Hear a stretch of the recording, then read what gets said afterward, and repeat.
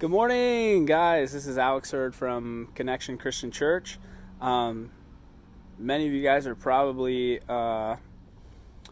confused as to why they let me do this again, but here we are again with another round of daily devotionals.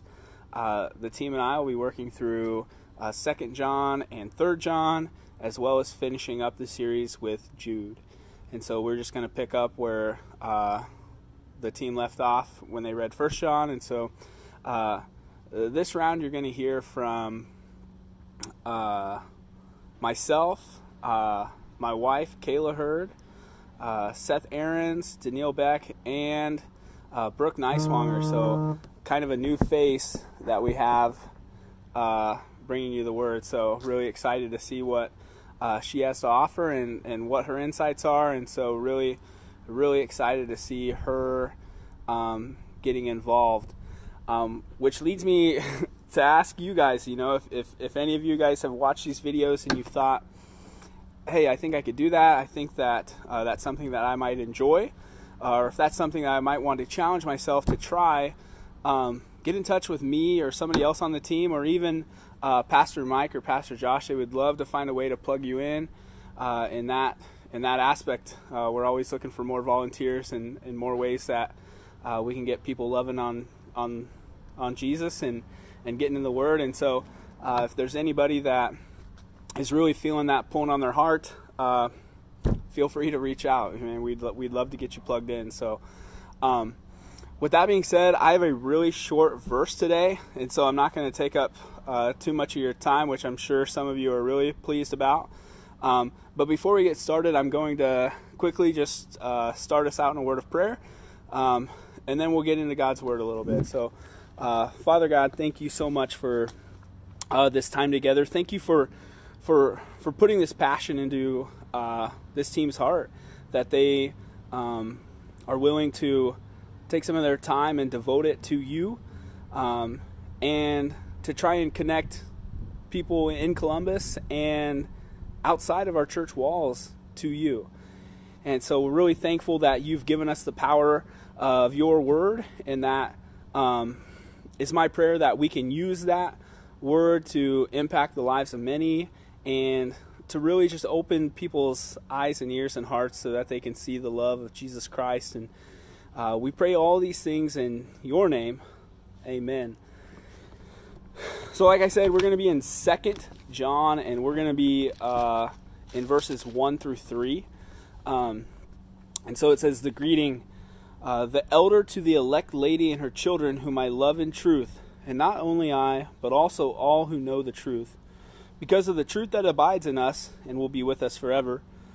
Grace, mercy, and peace will be with us from God the Father and from Jesus Christ, the Father's Son, in truth and love. And so this is the second letter of John, and so John is he's writing this letter to the people, and he's saying all who know the truth.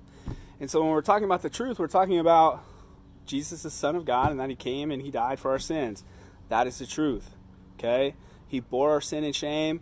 He took that away, and he's the Son of God. And so with that being the truth, we build off that in verse 3, and he says, grace, mercy, and peace will be with us from God the Father and from Jesus Christ, the Father's Son, in truth and love. And so that truth is portrayed there for us in verse 3.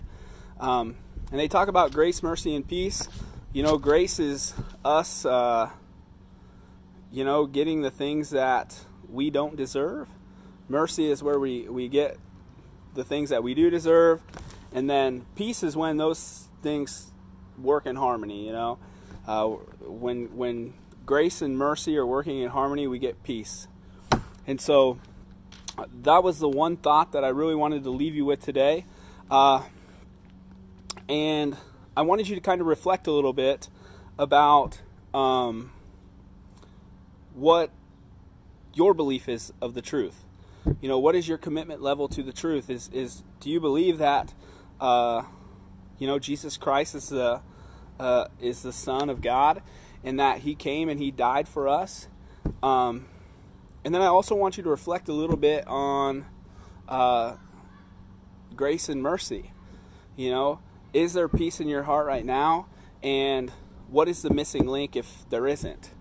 And if there's something that you feel is missing, if there's something more that you think you can be doing, if there's something that is weighing on your heart and you want to talk about it, please feel free to reach out. I'd love to discuss that with you.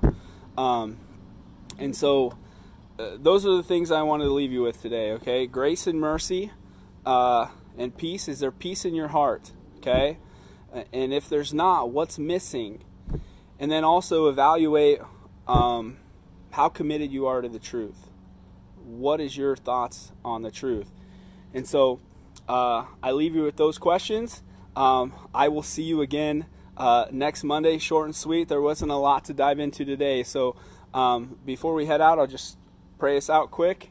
Father God, thank you so much for again giving us this word that we can study and dive into and grow a relationship closer to you. It's everything that we have and everything that you bless us with. We give you all the glory, Lord, and we're so thankful that you are a graceful and merciful God, and that by your grace we've been saved. And so it's my prayer that we can continue to honor that, and that we can find a way to apply your word to our life in a way that honors your heart. And I pray these things all in Jesus' name. Amen. Thanks, guys. Hey, Jesus loves you. Peace.